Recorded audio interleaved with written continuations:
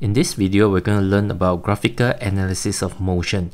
Basically, is to describe the motion of a car or an object based on the graph.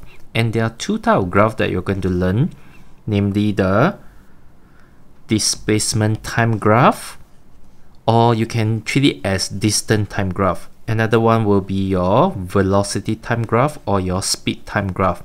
Now, actually, what's the difference between distance and displacement time? Basically, as mentioned in the previous video, displacement is a vector quantity, direction is important, therefore it can be negative displacement, especially in the opposite direction. So if it's distance, which is a scalar, so everything will be just positive portion of the graph. Likewise, for speed time graph, it will just be positive portion, and if it's velocity, it can be a case where it's negative velocity, which we'll cover in the next video. Now let's go through the basic. How are you going to describe the motion of the object based on the graph? And we're going to tap on your knowledge for math, which is finding the gradient for a graph y against x. And you should be familiar when you look for gradient, it's actually rise over run, or basically the change in the y over the change in the x. Now I want you to remember, gradient is like the steepness of a slope, okay, how steep it is, and that is a very important point here. To make it easier to understand, you can imagine you're walking towards the right on the terrain, and let's take a look at the first example here. If you're walking along this path where it's totally flat, there's no steepness, no gradient at all, so I call it zero gradient. And let's take a look at this. If you are walking up this hill here, and this hill, the steepness is always constant. So you can look at it, there's no change in the gradient, so I call it constant gradient. And for this one here, as you climb up slowly, you can see that it's getting less and less steep, so it's decreasing gradient. And for the last one over here, as you climb up, it's getting steeper and steeper, so it's increasing gradient. And for the graph on the right hand side, you can, in general, you know that in math, if the gradient is something going in this direction, it's a positive gradient, and if it's sloping down this way, it's a negative gradient. So that point is important. Let's take a look at the first part here. As you walk to the right, so if this is the terrain here, it's basically likewise, it's flat, there's no gradient here. And if it's going down this way, the steepness never change, so it's constant gradient, but it's negative constant gradient. So for this case, as you climb down, it's getting steeper and steeper, so it's increasing gradient because the steepness increases, and because it's sloping this way, so it's negative increasing gradient. For the last one here, as you go down, it's getting less and less steep, so it's decreasing gradient, but it's negative decreasing gradient. So with this concept, we're going to bring you to the displacement time. For easy understanding, like I said, you can think it of a distance time graph, okay, for the time being, and you don't need to worry whether it's scalar or vector for the time being. Now, one thing I want you to take note is, for a distance time graph or displacement time graph, when I want to find the gradient, which is rise over run, my y-axis so-called, in this case, is my displacement over time, or in other words, distance over time, and this should be familiar to you. Distance over time is basically your speed or your velocity. So the gradient now for this graph, displacement time graph, represent the speed or velocity. So I will just use displacement time and velocity, but speed and velocity is you can treat it the same. So let's start with the first one here. So if you're walking along here, as mentioned just now, this is zero gradient, and you replace the word gradient with your velocity. So this is zero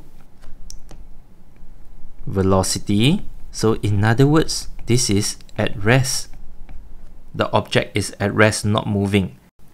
Next, for this one, as you climb up the slope, the steepness never change, So you can recall this is constant gradient, but I'm going to replace the word gradient with velocity, constant velocity, or in other words, constant speed. Next one, as you climb up the slope, it's getting less and less steep here. So it's decreasing gradient, decreasing velocity, or decreasing speed. And for the next one here, as you climb up, it's getting steeper and steeper. So you can remember it's increasing velocity or increasing speed. And of course, the last one over here is along the time axis here. Once again, it's flat, there's no change in the gradient, so it's zero velocity, zero speed, or in other words, at rest. You may ask, what's the difference between these two?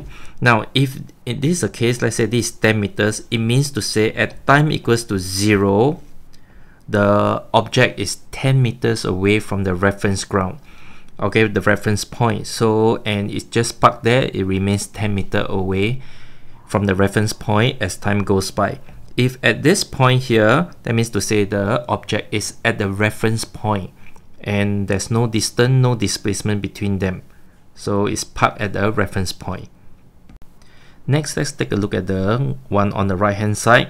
So for the first one, there's no change in the gradient, so it's a constant gradient, but it's negative constant. I replace the word gradient with velocity, or in other words, negative constant speed. Now what it means is it's basically moving in the opposite direction. So if this is the reference point, this object right now is 10 meters and is moving back at constant speed, because moving to the right is positive. So now since it's moving to the left, it's considered a negative speed. Alright, and if this, for this case here, as you go down, it's getting steeper and steeper, and you know that this is increasing gradient, increasing velocity, but it's negative. That means to say it's going faster and faster in this direction. And for the next one here, as you go down the slope, it's getting less and less steep. So you can recall it's decreasing velocity, decreasing speed, but it's negative. So it's moving back in the decreasing speed. Next, let's take a look at the velocity time graph. Now, as you can see, the graphs are similar, but one thing to take note is the gradient. Now for this case, for velocity time curve, is rise over run, and in this case is change in the velocity over time. And change in velocity, if you can remember, is like your final velocity minus initial velocity over time. So that means to say your gradient actually represent the acceleration of the object if you're looking at a velocity time graph or so-called speed time graph. So basically you just need to replace the word gradient with acceleration. So let's try this. So the first one here is zero gradient, no change in the steepness, zero gradient, zero acceleration. But you see, take a look at this one also. This is also zero acceleration. So if I describe both as zero acceleration, so you're not being specific enough. So what's the difference between the two? So over here, the y-axis is a speed. Let's say it's 10 meters per second. It means to say the car is traveling at constant velocity of 10 meters per second. That means it's constant speed, no change in the speed, always 10 meters per second. On the other hand, over here, so if you look at the y-axis, the velocity is zero. That means to say it's zero acceleration, but the car is at rest, it's not moving. Next, let's take a look at this. So this one is constant gradient, therefore it's constant acceleration. Here, as you climb up, it's getting less and less steep, so it's decreasing gradient, decreasing acceleration. And the last one over here is increasing gradient, increasing acceleration.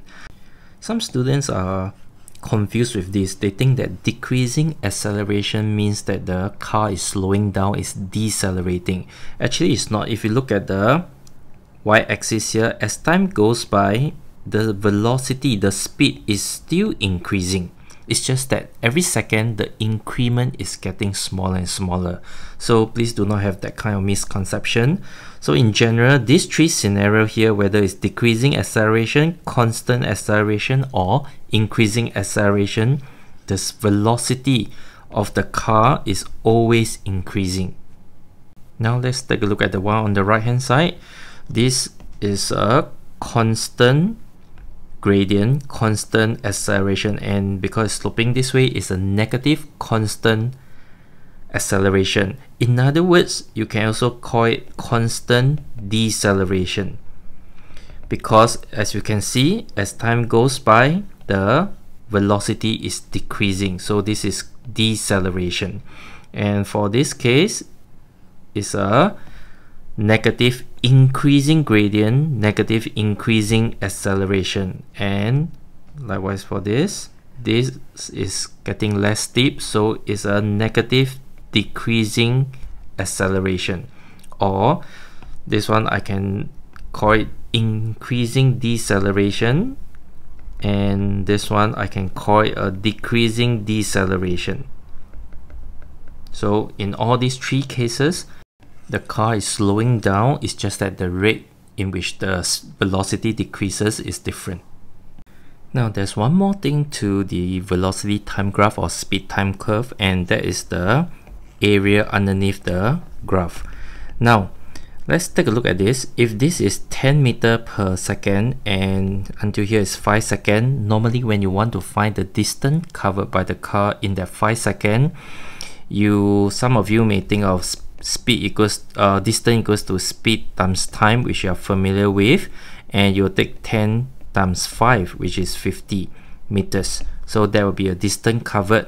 And if you look at it in another perspective, you can actually, what I'm doing, 10 times 5 is basically looking for the area under the graph. So basically, when you want to find the distance traveled by the car, you can actually look at the area underneath the graph. Now, but which one is better? Do I just use the formula, or I always think about distance equals to the area under the graph? So the better way is think about the area, because let me give you another example. So this is a velocity time graph, and in this case, the car initial speed is 0 and it undergoes a constant acceleration until 10 meters per second, and likewise is 5 seconds. So for this case, if this is a scenario given to you, I am not supposed to use distance equals to speed times time and take 10 times 5. Okay, because the speed is not constant. That is the main thing.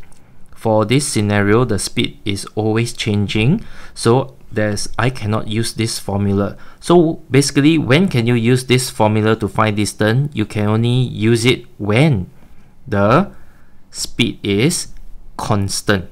So for this case, in all situations, it's better to fall on finding the area underneath the graph. So in this case, it will be the area of the triangle under the graph here, which is half times base, which is 5 times the height, and that will be 25 meters. And it makes sense because it starts from rest, and in that 5 seconds, even though the speed is increasing, it will cover a shorter distance, which is 25 meters, compared to the other car, which is traveling at constant speed of 10 meters per second throughout that 5 seconds. In summary, let's recap. So there are basically two types of graphs that you need to know. Firstly, displacement time graph or distance time graph. There's only one thing that you need to know. The gradient represents the speed or velocity. Now, there's no need for you to memorize. Just think of the usual way you find gradient. You take the y-axis over the x, distance over time. Naturally, you'll remember it's speed. So there's only one thing. And the area here does not mean anything. Next, we have the velocity time graph or the speed time graph. There are two things to remember. The gradient will represent the acceleration because it's a change in the velocity over time. So gradient represents acceleration, and as mentioned just now, the area underneath the graph will represent the distance traveled by the car. Okay, so there are two things to take note of. So gradient and the area underneath the graph.